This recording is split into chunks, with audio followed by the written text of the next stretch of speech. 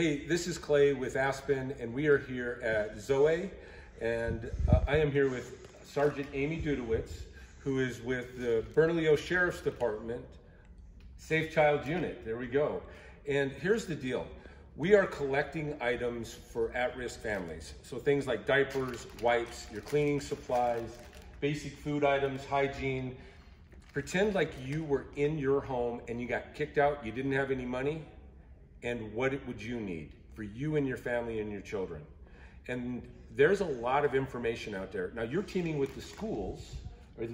Explain that to me. Well, we've been going out to those meal delivery sites that are available through APS in the state of New Mexico.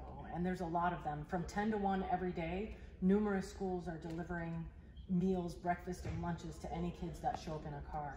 But these are families that are really high risk. We're really concerned about those kids inside because we're not getting nearly the kind of reports that we used to get, because obviously school administrators and counselors and people that would report things that were happening with these kids and trying to get them services are not seeing them on a regular basis. So we need two things from you, the public. We need for you to report any suspected abuse of any child. Don't be afraid to call in, because this is what it does.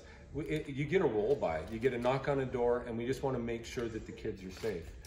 And just because you see a badge out there, most of the time, especially with Amy and her team, they're bringing supplies to people. So it's not protect and serve, it's serve and protect.